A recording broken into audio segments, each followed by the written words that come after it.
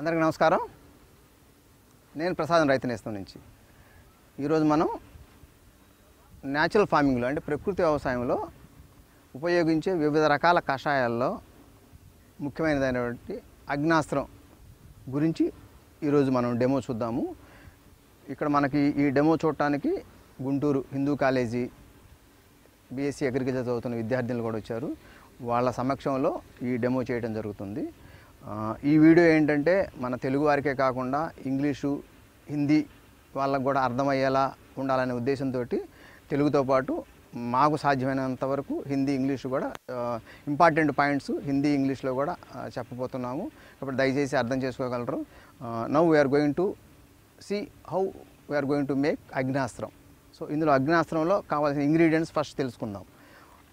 ఇది వచ్చి మనం లార్జ్ స్కేల్లో చేస్తున్నాం అన్నమాట. ఒక 200 లీటర్ల మొత్తంలో తయారు చేస్తున్నాము. దీనికి కావాల్సిన 200 లీటర్ల ఆవు మూత్రం. ఇది ఆవు మూత్రాన్ని మనం మన దగ్గర గోశాల ఉంది. ఆ గోశాలలో ఆవు మూత్రం కలెక్ట్ చేసాము. ఈ 5 క్యాన్లలో కూడా దగ్గర 200 లీటర్స్ ఆవు మూత్రం కలెక్ట్ చేసాము. ఈ ఆవు మూత్రంతో పాటు ఒక 20 కేజీ వేపాకు. అందరు వేపాకు అంటే అందరికి తెలిసిందే కదా. ఈ వేపాకుని పేస్ట్ చేసాం. పేస్ట్ చేస్తే ఇలా వచ్చుద్ది ఈ పేస్ట్. ఈ పేస్ట్ ఎలా చేసామంటే మన దగ్గర పల్వరైజర్ ఉంది. పల్వరైజర్లో వేసి ఇది పేస్ట్ చేయడం జరిగింది. ఇది వేపాకు పేస్ట్ 20 కేజీస్. తర్వాత పొగాకు పొడి మనకు దొరుకుతుంది, ఎక్కడ పెడితే అక్కడ అందుబాటులో ఉంటుంది. లేదా మనకు పొగాకు పంట వేసే రైతులు అయితే మాత్రం వాళ్ళ దగ్గర కలెక్ట్ చేసుకోవచ్చు. పొగాకు పొడి ఒక 10 కేజీస్ కావాలి దీనికి. ఈ 10 కేజీస్ పొగాకు పొడి తీసుకున్నాము. తర్వాత మనకి ఈరోజు మనం రెడ్ చిల్లీ పౌడర్ కారం తీసుకున్నాం. కారం అందుబాటులో లేనట్లయితే గ్రీన్ చిల్లీ పేస్ట్ కూడా తీసుకోవచ్చు. మన పచ్చిమిరకాయలు తీసుకొని పేస్ట్ కూడా వేసుకోవచ్చు.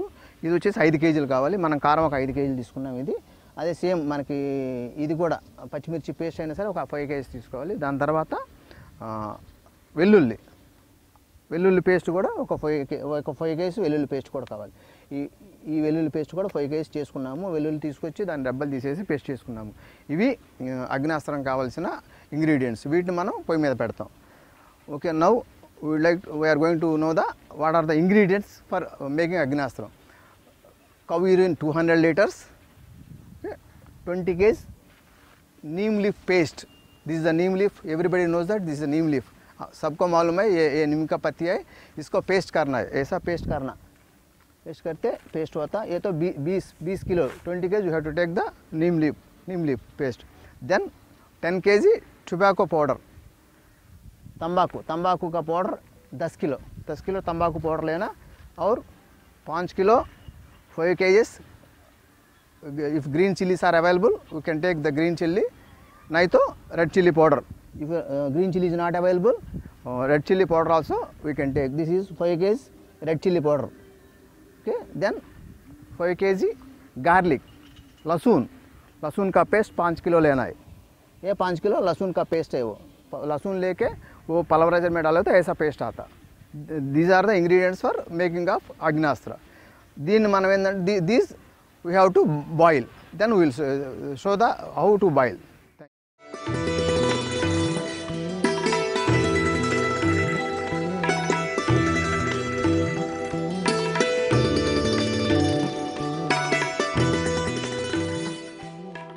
ఇప్పుడు మనం అగ్నాస్త్రానికి సంబంధించిన ఇంగ్రీడియంట్స్ అని తెలుసుకున్నాం కదా. ఇది 200 లీటర్స్ 200 లీటర్ల డ్రమ్ము. ఈ డ్రమ్ములో మొత్తం ఈ ఇంగ్రీడియంట్స్ వేసి మనం బాయిల్ చేయాలి. దాన్ని ఒక్కొక్కటి ఐటమ్ వేద్దాము. This is the 200 litres drum. Now we have to put all the ingredients in this drum. Okay, first we will take red chilli powder. కారం పోసేద్దాము, ఒక 5 kg కారం. తర్వాత లాస్ట్లో అన్నీ పోసిన తర్వాత మనం మంట పెట్టేసి చేద్దాం. ఇది కారము. ఇది కారం వేస్తున్నాం 200 litre డ్రమ్లో. So we are పెట్టింగ్ this red chilli powder in to the drum. మొత్తం ఆల్ 5 kgs ఇందులో వేసేసాము drum. Then we will take garlic paste. వెల్లుల్లి పేస్ట్ కూడా 5 kgల వెల్లుల్లి పేస్ట్ తీసుకున్నాం కదా. ఇది కూడా ఇందులో వేసేస్తాం మొత్తము.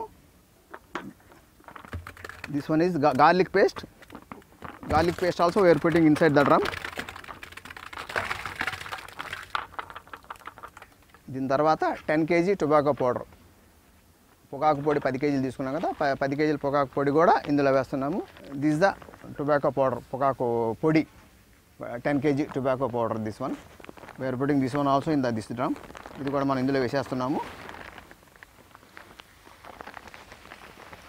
తర్వాత వేపాకు పొడి ఒక 20 kg వేపాకు పొడి వేస్తున్నాము. ఇది వచ్చి వేపాకుని తీసుకొని మనం గ్రైండర్లో వేసి వేపాకు పొడి చేసుకున్నాము. This one is neem leaf paste, otherwise neem leaf neem leaf powder this one. Next last వచ్చేసి మనకి కవీరును ఇందులో వచ్చేసి ఒక 150 లీటర్ దాకా పడుతుంది. సో 150 లీటర్ వేసుకొని తర్వాత బ్యాలెన్స్ కావాలంటే మనం స్ప్రే చేసేటప్పుడు కలుపుకోవచ్చు. యాక్చువల్గా ఈ క్వాంటిటీకి ఏంటంటే 200 లీటర్ కవీరును కావాలి.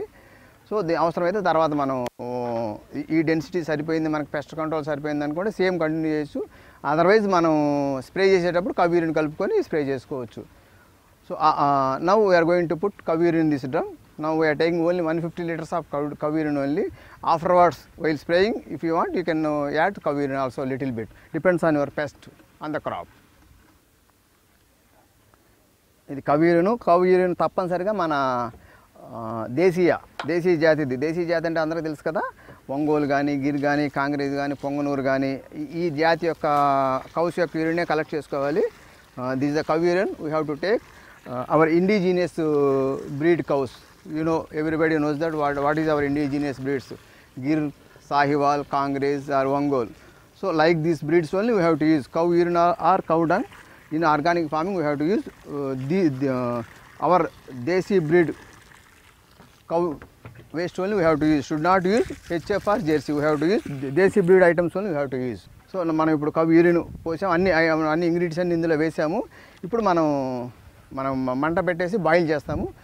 బాయిల్ చేసేటప్పుడు కూడా మనం చూద్దాం ఎలా బాయిల్ అవుతుంది అనేది.